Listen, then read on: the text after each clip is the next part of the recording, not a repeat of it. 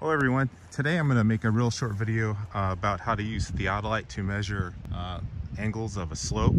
And this is very commonly used when you're studying avalanche conditions out west, and you want to know the avalanche risk, and a big part of that equation is to know the slope angle, and of course you need to know about the slope composition and weather conditions and things like that. But slope angle is one of the big things that you need to know. Now there's two ways to make this measurement with Theodolite. One of them would be to look at a side slope angle, as you see in the camera view here.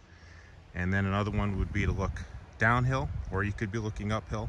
But in this case, I'll be looking downhill, and you'll measure the angle that way as well. Now, I happen to be in Virginia at Wintergreen Resort.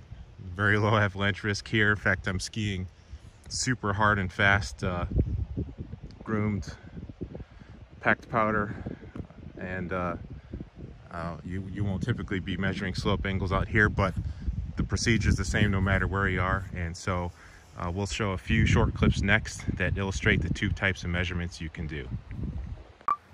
Okay, so this first measurement, I'm on looking at the side of the slope, and so for this I'm going to read the angle on the left side of the screen, and for what I'm seeing now, this is about a 21-degree slope as viewed from the side. Okay, now I'm going to look down slope and read the angle, and I'm going to aim it to be parallel to the slope. And now I'm going to read the angle on the right side of the screen, and again I'm getting about 22 degrees from this view. Okay, well, I hope that was useful. Those are two ways you can use Theodolite to measure slope angles, and have fun skiing and stay safe out there.